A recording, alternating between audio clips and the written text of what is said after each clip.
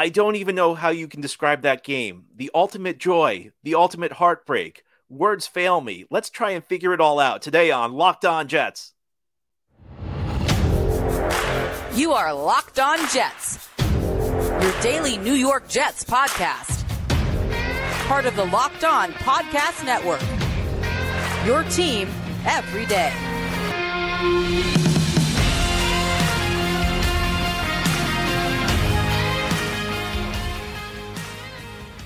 Welcome. This is the Locked On Jets podcast, part of the Locked On Podcast Network, your team every day.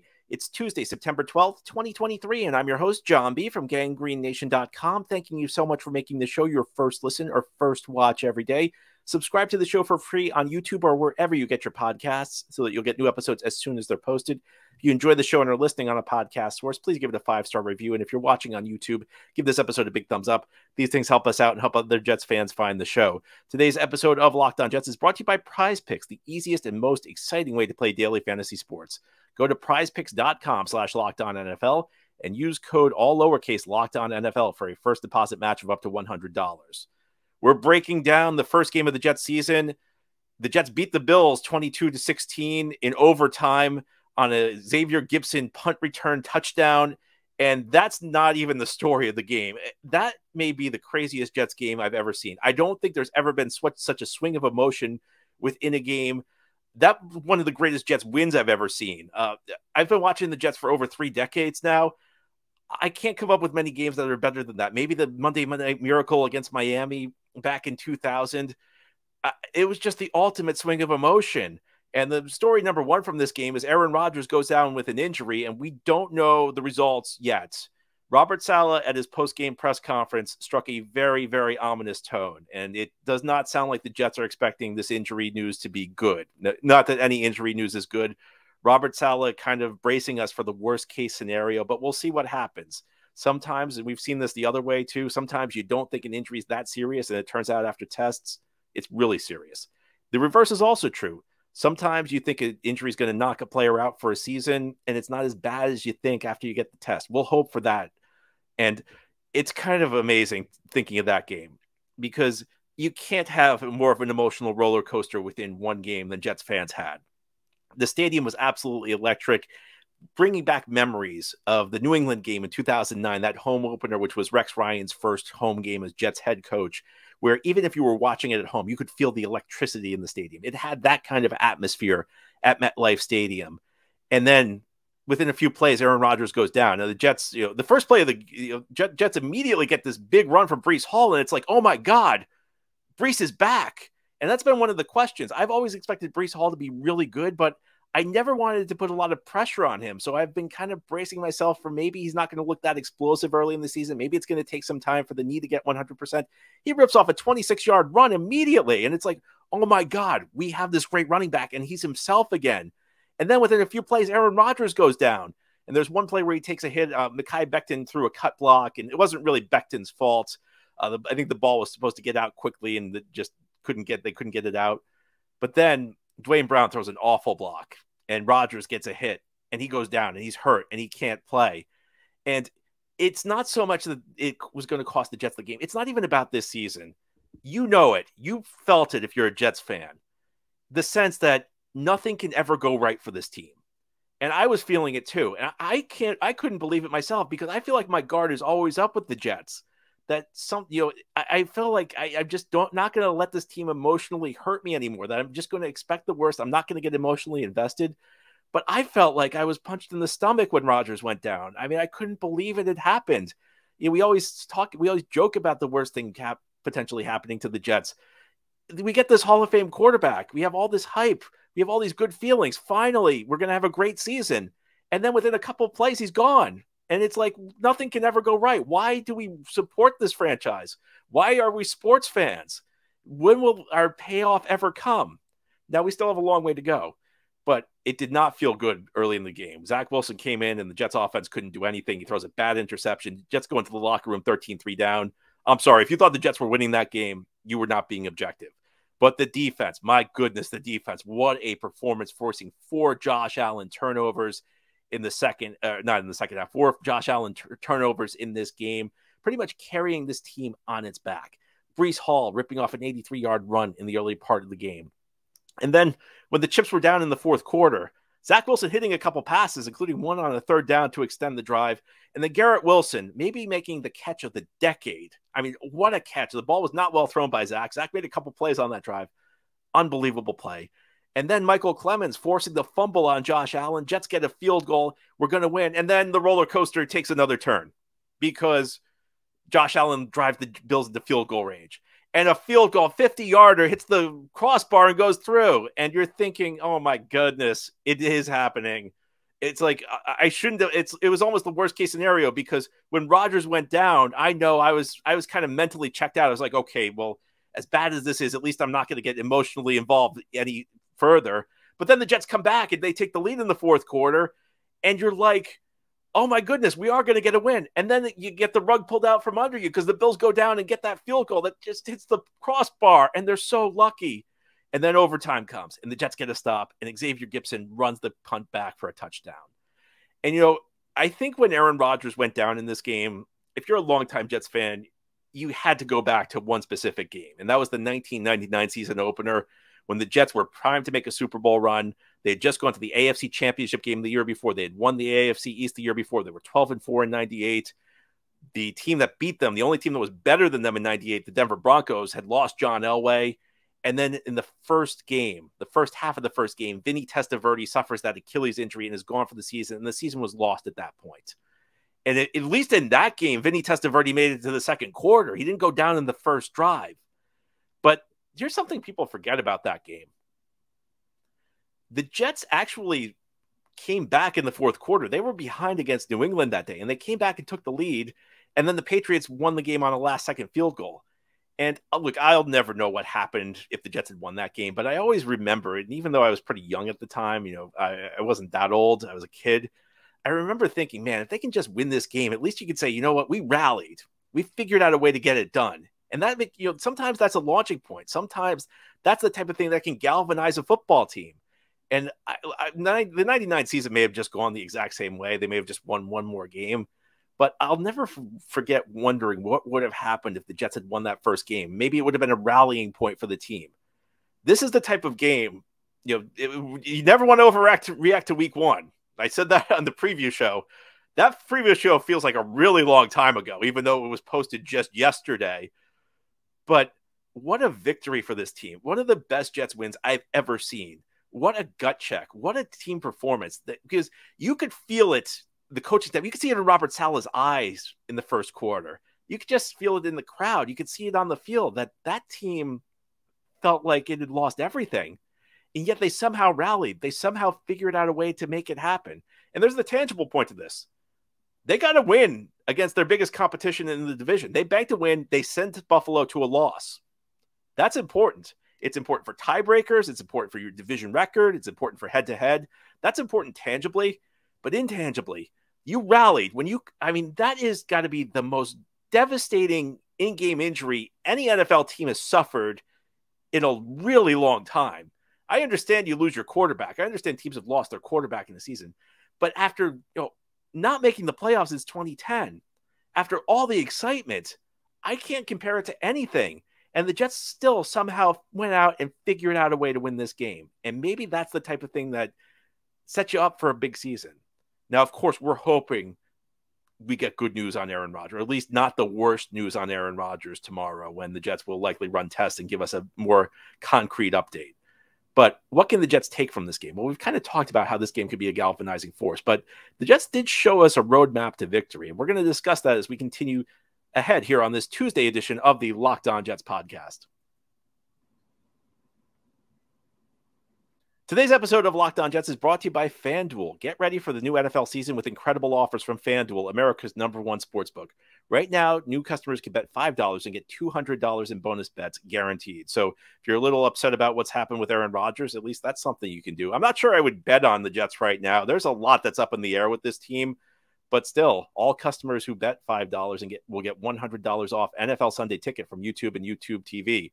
We don't know who's going to be playing quarterback for the Jets this coming Sunday when they travel to Dallas and take on the Cowboys, but it's an afternoon game. So if you're out of market and the game's not being shown in your area, that'll help you out. Again, Betting $5 gets you $100 off NFL Sunday Ticket from YouTube and YouTube TV.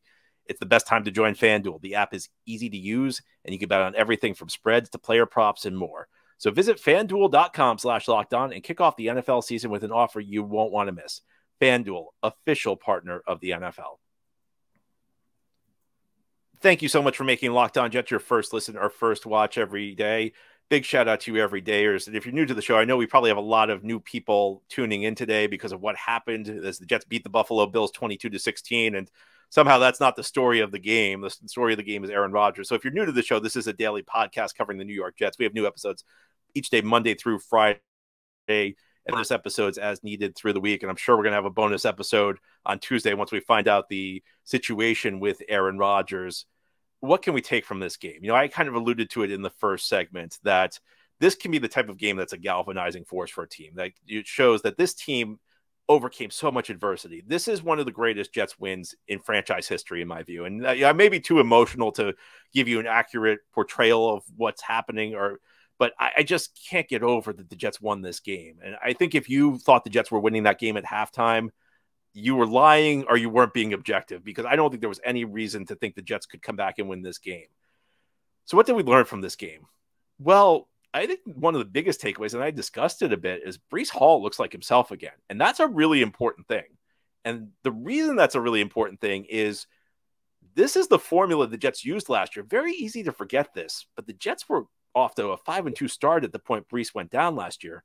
And they were dealing with erratic quarterback play out of Zach Wilson. And again, this was pretty erratic quarterback play out of Zach Wilson. Zach Wilson threw an ugly interception in the first half and then was kind of afraid to throw the ball down the field. I mean, I noticed a couple times where he was just, they were, Troy Aikman and Joe Buck were kind of calling them screen passes. It looked like he was just immediately checking down while receivers were running routes. I think a lot of those plays were not designed screens.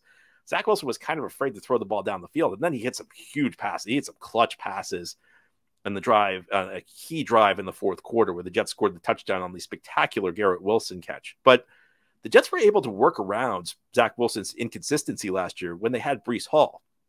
And Breece Hall being back and Breece Hall looking that good, where he's at 100 yards after 2 carries, he's ripping off huge run after huge run.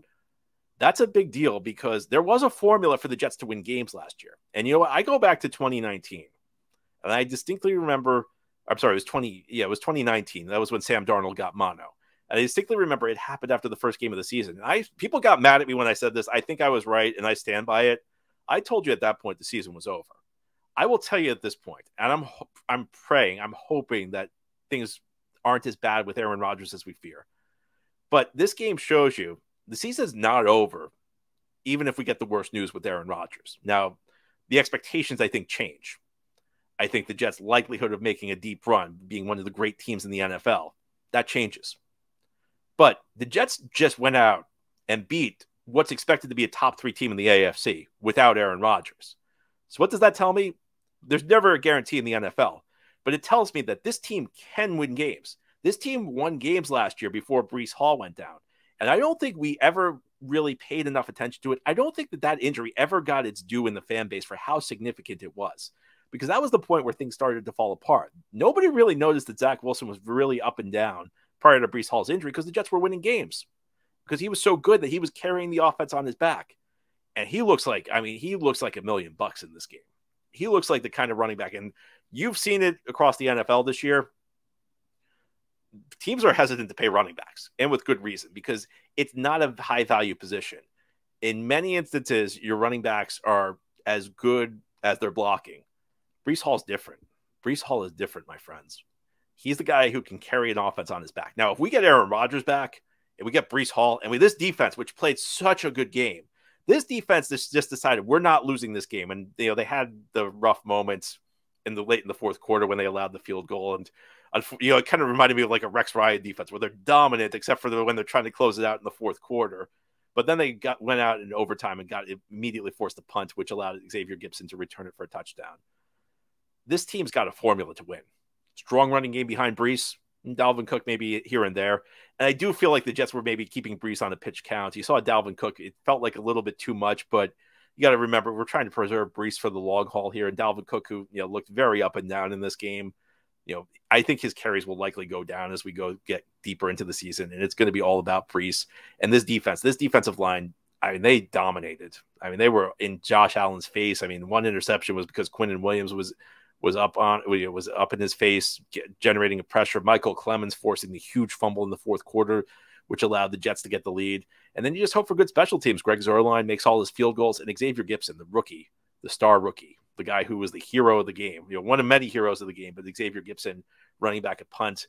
And the Jets, maybe the Jets can make this work without a quarterback. Your Super Bowl hopes maybe aren't as high as they used to be, but it's just an unbelievable win. I can't even believe that. Words fail sometimes. Words are failing me right now, because that was such an inspiring victory for the New York Jets. I mean, if you're a Jets fan, we'd never win this game. That the Jets just lay down. It's embedded in the Jets culture that when they suffer a devastating moment like Aaron Rodgers getting hurt, they lay down and they get blown out. And this team did not. This team kept fighting. This team showed so much fight. I can't get over how proud I am of this football team. And ahead here on the Locked On Jets podcast, we're going to close out this Tuesday episode, and we're going to discuss some of the players who were heroes in this game. And there are an awful lot of them. That's ahead here on this Tuesday Locked On Jets episode. Today's episode of Locked On Jets is brought to you by PrizePicks. PrizePicks is the largest independent-owned daily fantasy sports platform in North America. They're the easiest and most exciting way to play DFS. It's just you versus the numbers. Instead of battling thousands of other players, including pros and sharks, you pick more or less than 2 to 6 player stat projections and watch the winnings roll in. This week on PrizePicks, you can bet Saquon Barkley for more than 60 yards and Patrick Mahomes for more than 2 passing touchdowns. You can bet Justin Jefferson for less than 100 yards and Lamar Jackson for more than 1 passing touchdown. PrizePicks offers weekly promotions that can lead to big payouts, like Taco Tuesday. Each Tuesday, PrizePicks discounts select player projections up to 25% to provide even more value. So go to prizepicks.com/LockedOnNFL and use promo code LockedOnNFL for a first deposit match of up to $100. Again, that's prizepicks.com/LockedOnNFL and use promo code LockedOnNFL for a first deposit match of up to $100. That's PrizePicks, daily fantasy. This is the Locked On Jets podcast, breaking down what was just an incredible game, just the ultimate roller coaster of emotions as the Jets lose Aaron Rodgers, but somehow defeat the Buffalo Bills 22-16 in overtime. Let's talk some of the heroes. And I think you have to start with the man who won the game in overtime with a 65-yard punt return touchdown, and that's Xavier Gipson. And I have to tell you, and I'm sure if you've been a Jets fan for a long time, I have had some really, really negative memories of returners through the years. I mean, I could go back to Justin Miller in 2005, who essentially cost them a game against the Jacksonville Jaguars, a game that really resonates because that was a game where the Jets lost both their starting quarterback, Chad Pennington, and their backup quarterback, Jay Fiedler, for the season. And that was a season where the Jets had Super Bowl expectations.